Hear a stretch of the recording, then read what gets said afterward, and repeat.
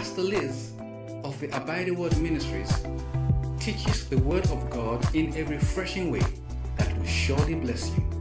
This is the word for the now. Take a listen. Death to lust. Hallelujah. Let's look at 1 John chapter 2, verse 14. Death to lust. Actually, go to verse 15. Praise God. 1 John chapter 2. Hallelujah. It says, love not the world, neither the things that are in the world. If any man love the world, the love of the Father is not in him. So now it's going to tell us in the next verse what it is. Let's look at verse 16. For all that is in the world, the lust of the flesh, and the lust of the eyes, and the pride of life, is not of the Father, but is of the world. The lust of the flesh, the lust of the eyes, and the pride of life. These three things are markers. Satan uses this all the time. And this was exactly how he tempted Jesus. He tempted him with the lust of the eyes, the lust of the flesh, and the pride of life. Let's go to Luke chapter 4. Luke chapter 4. Luke chapter 4, verse 1. And Jesus, being full of the Holy Ghost, returned from Jordan and was led by the Spirit into the wilderness. Next verse. Being 40 days tempted of the devil, and in those days he did eat nothing, and when they were ended, he was afterwards hungered. Next verse.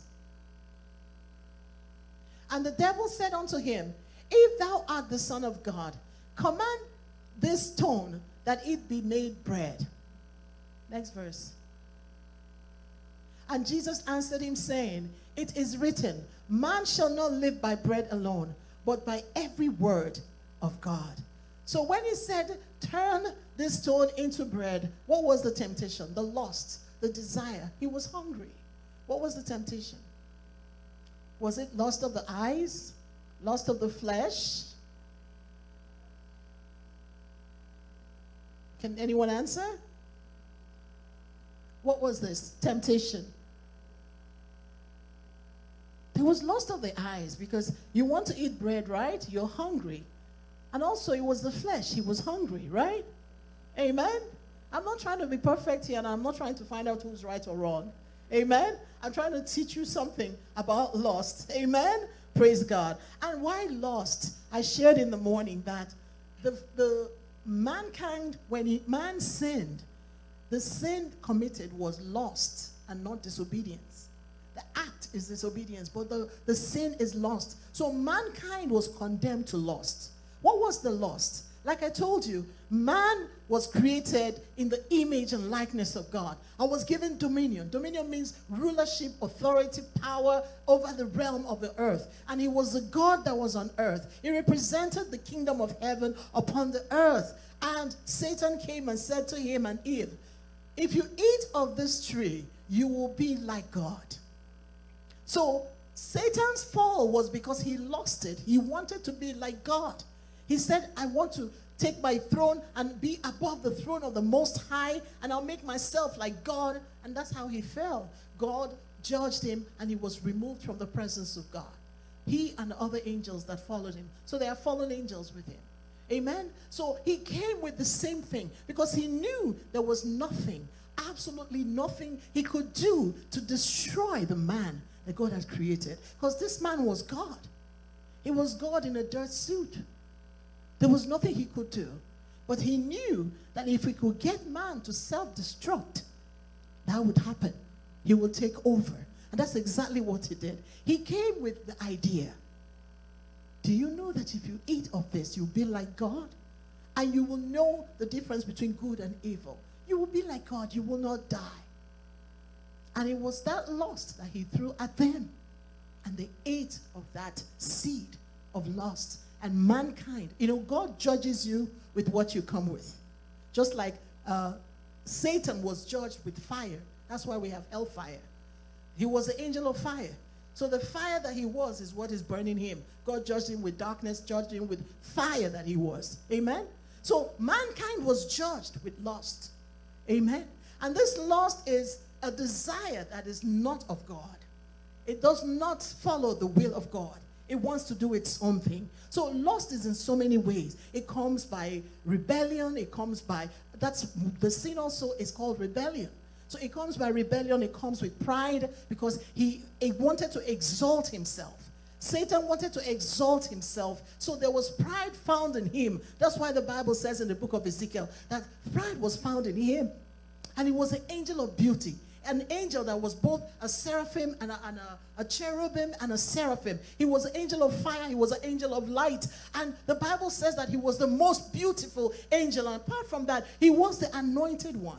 He was the only angel that the Bible describes as anointed. So he figured with all that he had, he was beautiful. The Bible talks about him being an instrument. And all the musical instruments were piped up in him. He brought glory to God. He was the angel of music that brought worship, that started worship in heaven.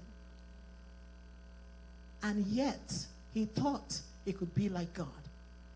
Those angels were not from God. They were not made of God. They were creatures that God made, but they didn't come from his substance. And that's what he wanted. He wanted to be like God. He wanted the substance of God. So when God made man and God put his own sperm inside of man, when God said, I will make man, he spoke those words, the sperm of God, the word of God, and that man became a living soul. Satan was mad. Finally, a creature that had the substance of God. And he wanted to destroy it. He wanted to destroy it. This was what he wanted. He wanted to be like God and take charge of the earth. You see, the earth was not new. Satan, Lucifer, and all the other spirits, angels of God, were on the earth before man. So it wasn't new to him. It wasn't new. That's why he came to destroy mankind. Because of the hatred. Because he saw what he desired he couldn't have. But man could not be destroyed unless he broke the law, unless he rebelled against God, unless he rejected the government of God.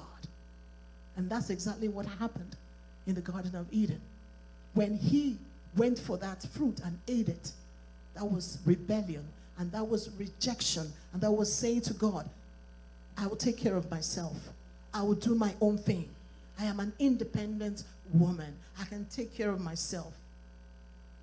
God doesn't like independent because we are not built to be independent. We are built to depend on God. We are built because your very breath is from him. You have no life without God. You have no life without him. Hallelujah.